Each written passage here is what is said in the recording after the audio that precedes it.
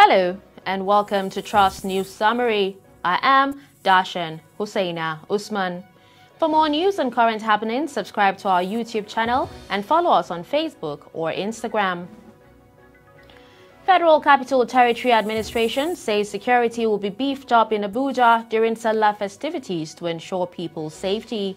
Permanent Secretary Olushade Adeshola said this during its monthly security meeting. Air tickets are completely booked as many travelers are set to travel for Salah holidays. Tickets to northern states from Abuja and Lagos go for as high as 98,000 naira, yet not available for many who want to travel for Salah.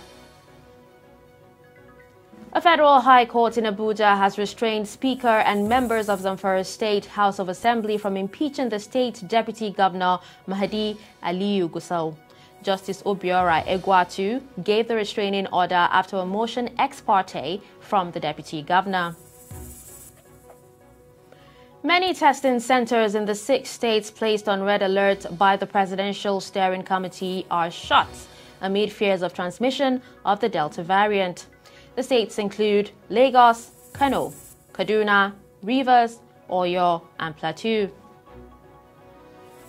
Away from Nigeria, ex-President Jacob Zuma returned to court on Monday for resumption of a long-running graft trial, with proceedings held online in a bid to forestall another wave of the deadly unrest that swept South Africa after he was jailed in a separate case.